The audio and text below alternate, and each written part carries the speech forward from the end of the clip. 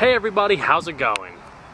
Today, let's take a detailed look at the 2012 Lotus Evora S. And this is going to be a detailed educational presentation on the Evora S. We'll start it up, show the engine, take it on a test drive, and go over the performance data, as well as show you a bunch of unique features on the interior as well as exterior. And a special thanks and shout out to Flo Fisker and Lotus of Winston-Salem, North Carolina for allowing me to come out today and film the 2012 Evora S. And so, without further ado,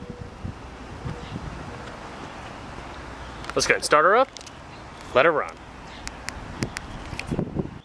The exterior color is Evora specific, known as amethyst gray, with the full venom red leather interior. Recaro bucket seats, uniquely trimmed for the premium pack sport package, with the carbon effect leather trim coming across the middle and upwards of the top seat, and I'll show that a little bit more in just a second.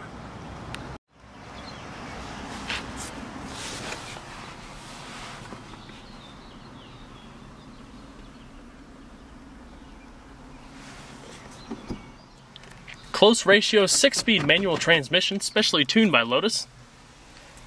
Touch a little bit more on that in just a second also.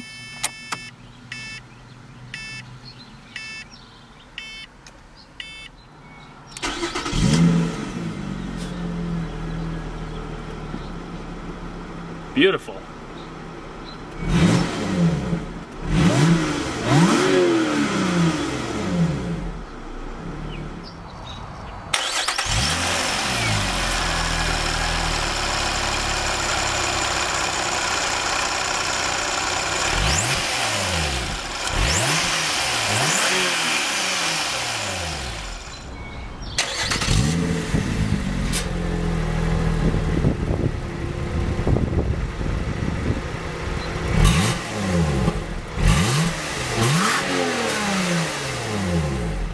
The steering is hydraulically assisted power rack and pinion, with a steering wheel made of magnesium for lighter weight, flat bottom race-inspired design, and dark, almost smoky textured aluminum trim going around the center of the steering wheel. It's nice and tight, very precise, with a nice amount of grip bolstering across the side here to keep your hand firmly planted, as well as in standard Evora models. The Evora S is only available in a manual transmission at the moment. For the paddle shift models and the automatics, naturally aspirated equipped cars, it's a nice comfortable position for just easy tapping. The Evora's transmission is also sourced from Toyota along with its power plant. We'll talk about that a little bit more later in the video, but it's a modified close ratio 6-speed manual. Nice and tight shifts, pull up, over, back for reverse, and activates an integrated backup camera. The shifter also features modified linkages from the previous 2011 model year to give it a little bit more of a clean, crisp shift under heavier acceleration. Aluminum accenting, leather top shift knob with the Lotus insignia located up top, as well as color mesh accenting coming down the bottom, and a leather wrap shift boot. And just to make mention for completeness sake, the standard Evora models, you can get an optional 6-speed intelligent precision shift automatic transmission, otherwise known as the IPS. Basically, it allows for smooth automatic changes like just a normal automatic transmission would, with a more spirited driving pleasure of paddle shifters. And we're going to cut on the headlamps, as well as the hazards. The windows are automatic down. And we're going to check out the exterior, shall we? The Lotus Evora S is an absolute engineering masterpiece with blistering track-ready performance as well as everyday usability. With the lines of a sleek and beautiful coupe, you can either have your set of a 2-seater configuration or a 2+2 configuration if you're going to be hauling any smaller passengers in the rear. Essentially everything about the Evora is designed for a purpose, every which way from the styling to the cutouts in the side of the body panels all the way to the lightweight aluminum counterparts that make up the suspension to make a fantastic blend between handling and performance in a lightweight vehicle. Starting up at the front here, when you have this wide mouth grille, it actually funnels air through those air vents that you see up top to go over the windshield and actually create more downforce for the vehicle as it climbs at higher speeds. And with the overall styling, sharp lines, and aggressive front end, it definitely reminds me of a characteristic praying mantis. Nicely finished off with a set of bi-xenon projector headlamps. The Lotus Evora can essentially be thought of as a competitor towards the other likes such as the Porsche Cayman. But the edge that the Evora has, especially in its 2+2 configuration, it actually is the only 4-seater mid-mounted sports car available on the market today, which definitely wins in its favor for practicality. The particular wheels on this Evora S are from the Design series. They're featuring satin gunmetal forged aluminum alloy units with 19-inch wheels in the front and 20-inch in the back, mounted on a set of Pirelli P0 Corsa tires measuring 235/35 in the front and 275/35 in the rear. Stopping power is provided by an upgraded set of AP Racing servo-assisted cross-drilled ventilated disc brakes, a part of the Sport package. Features 350mm front discs and 332mm rear discs with 4-piston calipers front and rear. Overall length is 171.6 inches with a width of 77.6 inches and a height of 48.3 inches, and a lightweight package measuring around 3,165 pounds. And like I was saying at the beginning, the Evora is essentially designed to be both strong yet light, but with all the different design, body stylings and everything like that, the different curves coming around the vehicle, it's actually able to scoop all of the air in the right places as much as possible to either increase downforce or increase engine cooling. Plenty of vents grace the rear deck, as well as coming around that rear window accented by the black accents, a part of the S package. You also see that beautiful supercharged V6 gazing at you from the inside of the engine bay. Now as we come across the side of the vehicle here, you'll notice some of the indentions in the side that actually channel the air around the vehicle, keeping it nice and tight, yet bringing in that engine cooling up at the top panel. Down below, to increase its slipstream effect, there's actually essentially no gaps underneath for the most part. It's all solid panels that would normally be released for like services and things like that. And just touching a little bit on the back too, has an upgraded rear diffuser, as well as a specially designed rear spoiler to help channel the rest of that air throughout the back of the vehicle. Sloping indention coming across the roof line, you see a little bit more from this angle here, how the air is kind of channeled through those vents and wrapping around the top of the windshield. And just a little close-up of some of the unique black exterior trim, a part of the S package. Full LED tail lamps out back with integrated indicator markers. As we walk around, you'll see a little bit more of that pronounced rear diffuser sticking out from the back, nice and robust. Finishing with a more freely flowing, robust and aggressive exhaust system with integrated bypass valve that automatically opens after a certain RPM and speed, or by activating the vehicle's sport performance system, it actually opens up that bypass valve to increase flow as well as increase a little bit more of a pronounced growl. We'll talk about that a little bit more in just a second during the test drive portion. You also have out back finishing that rear backup camera, as well as the integrated rear parking assist and that larger, more pronounced diffuser, still reminding you that the Evora is also not only a track vehicle, but a comfortable vehicle that you could drive on a daily basis. So we're going to pop the engine cover. The Lotus Evora features a mid-mounted transverse 3.5-liter dual overhead cam Toyota sourced V6 with 24 valves and variable valve timing and intelligence. And while standard Evora models are naturally aspirated, the S version gets a little bit of forced induction thanks to a Harrop HTV 1320 supercharger utilizing Eaton TVS technology. With multi-point sequential fuel injection as well as a direct ignition system, the Evora S puts out a total horsepower output of around 345 at 7,000 RPM and a maximum torque output at around 295 at 4,500 RPM. 0 to 60 mile an hour times is around 4.4 seconds with a top speed of 178 miles an hour. Now that's quite a bump in horsepower compared to the naturally aspirated version. The naturally aspirated version has a 0.4 of a second slower 0 to 60 time and only 163 mile an hour top speed. And with a car that weighs just over 3,100 pounds, that's quite a lot of muscle to be able to throw around in such a lightweight vehicle, which makes the Evora a perfect track and handling vehicle overall, nice and balanced. And as for fuel economy data on the Evora S, equipped with a manual transmission, it's around 17 city, 26 highway, where it's 20 city, 28 highway for the automatic gearbox with a 15.6 gallon fuel tank on premium gas. And the trunk space is also pretty good for a car in this class, with a little storage net, just enough space to fit a standard set of golf clubs. The top of the engine cover is also laced in leather. Coming across this midsection here, tinted rear glass with the rear defroster. Beautiful and sophisticated engineering.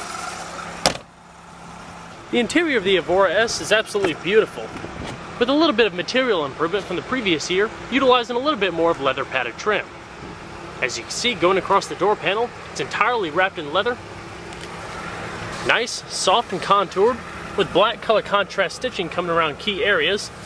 Padded handle, As well as your power windows you saw earlier, your power mirrors are located a little further up. You also have black veneer trim gracing the door panels, kind of matching across the pillars, as well as the mirrors. The black theme also applies to the speaker grills located down below. And you also have little aircraft-inspired vents that are chrome accented, a little stylistic key to the interior.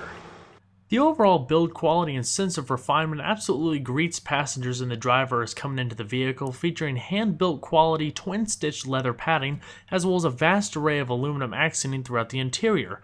Now, as I mentioned earlier, all of that dark, smoky accented and brushed aluminum trim is all new for 2012. It replaces the standard aluminum trim found in the previous model years, giving a little bit more of an aggressive look. And I'll touch on this a little bit more later in the video also, but all of the knobs and interior buttons are also crafted out of aluminum. You also have logoed floor mats, aluminum sport pedals, as well as a manual tilting telescoping steering wheel.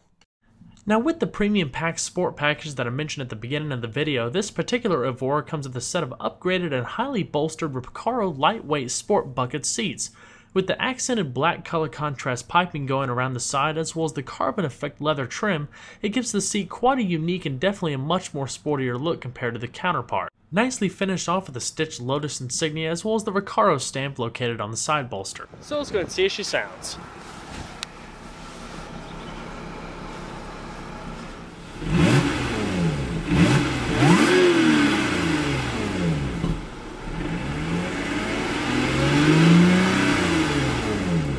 It's a beautiful melodic note.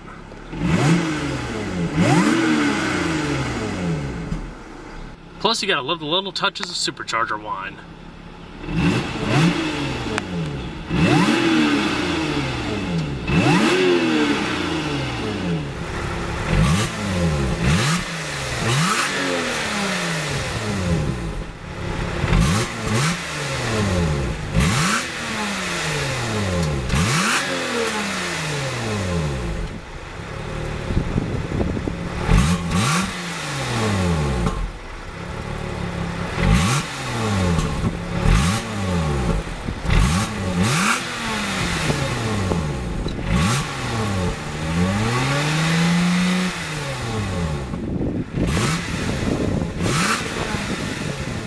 So we're going to shut her up.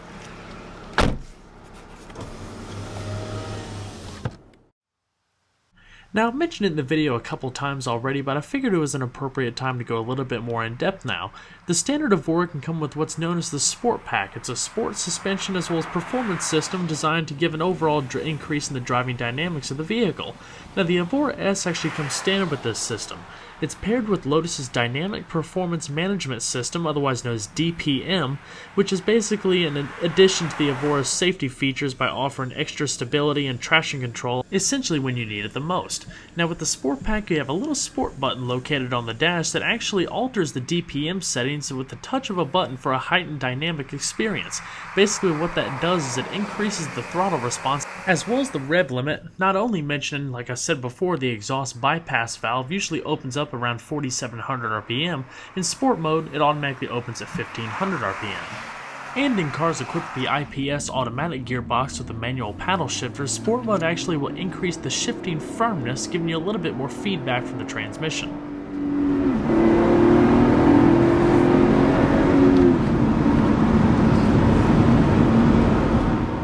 Overall, essentially designed to give a completely different driving experience for the owners of Evora. The most amazing thing about the Evora is how it drives. It features independently forged aluminum double wishbone front and rear suspension with beefy anti-roll bars, with Bilstein high-performance gas dampeners front and rear, and Ibot coaxial coil springs front and rear. This provides an amazing tight suspension that can essentially take any corner you throw at it with pure essential grace and poise.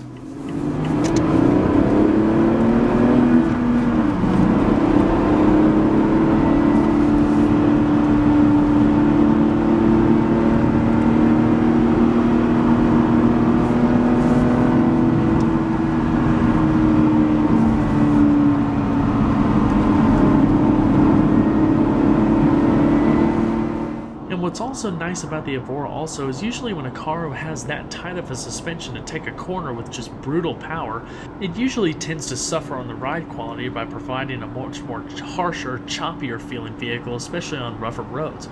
The Evora, that isn't the case. It's actually quite smooth, a lot smoother than you would expect out of a vehicle that handles as well as it does. Lotus really engineered the car to be able to truly have track-ready performance while not beating up the driver along the way.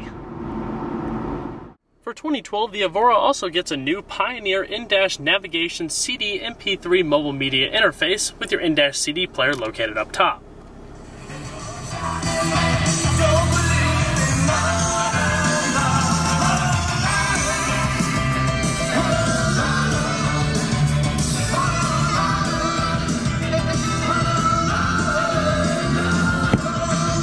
You have a manually dimming rearview mirror with the navigation system. It also comes with hands-free Bluetooth telephone with a microphone placed up top. Also, your garage home link. Interior illumination. To use the nav system, basically there's a security feature over here. You can push this button and release this control panel when leaving the vehicle for an anti-theft purpose. In-dash CD player, like I said, located up there. It's a single disc, micro SD card slot located here. HD radio ready. It also comes with satellite radio. Located off to the left is all of your radio modes, AM, FM, the Sirius. Hands-free Bluetooth streaming of audio for your capable device. Very simple, there's not too many complicated controls. If you hit mode, bring up the navigation screen, show your radio data at the bottom of the screen. Little in-navigation menu and setup systems. Inputting favorite places, points of interest, route detours, and all the like. Basically, hitting mode switches from the audio and the navigation. If you go up to home, you can input your destination. Basically, just walk through the different screens. Favorite places, history, points of interest.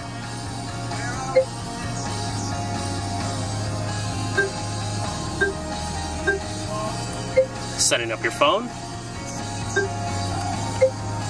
And back to the AV sources. Equalizer settings. Seek on either side, as well as your preset stations. The 2011 Evora had more of a standard colored aluminum pattern coming through the interior, but now it's more of a textured, smoky accented interior. So, as it comes across down here, it also comes around the speedometer cluster and audio interface, wrapping around the lighting controls. Adding to the solidness feeling of the interior are the solid aluminum billet toggle switches, as well as the buttons located around the vehicle.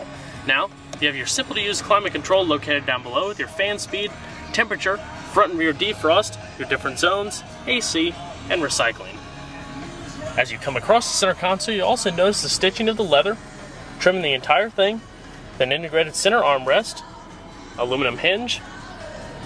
Nice touches. The little buttons to the right of the steering wheel column include the lock and unlock, rear engine cover, glove box opener, heated seat for the driver's side, heated seat for the passenger side, as well as your display brightness. You also have cruise control, aiding to the everyday drivability of the Evora. And a very simple, easy to read gauge cluster. Off to the side you have little LCD accenting, illuminated in red for your driver information system located off to the right and left. Now, if you click that little info button located on the left of the turn signal stalk, you can change between menus.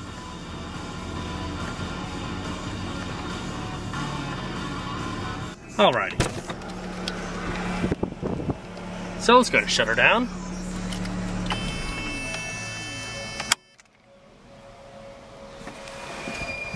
And we're going to check out the back seat. The Evora also aids to its extra practicality by being a 2+2 configuration vehicle. Seat's easy to move up, kind of locks in place there so it doesn't fly back, with a very modest back seat. There are actually integrated child seat anchors in the back for smaller children in car seats. Little storage off to the side. You see your power outlet down below there. And it also has the carbon effect leather trim coming down the middle of the seats, as well as portions of the lower cushion.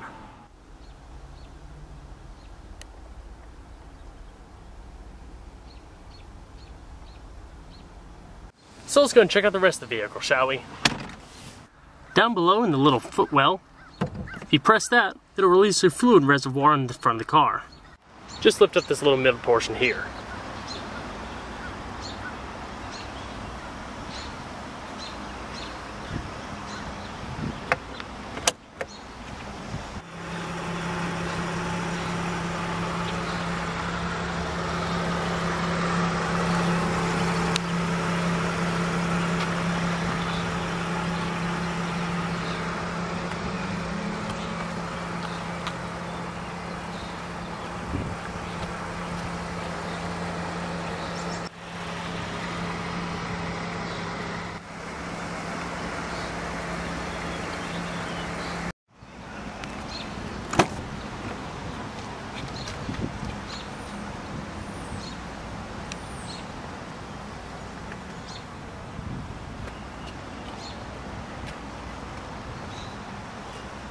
your manually adjusting passenger seat as well.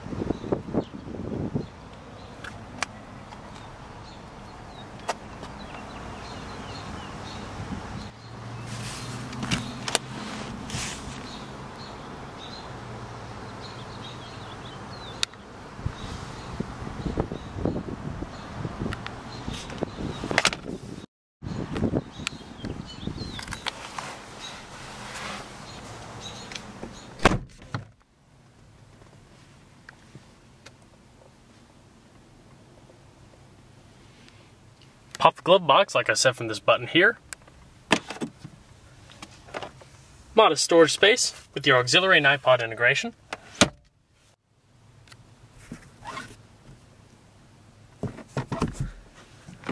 The Lotus Evora, a beautiful track-ready car that you can essentially daily drive without a hindrance of the lack of practicality.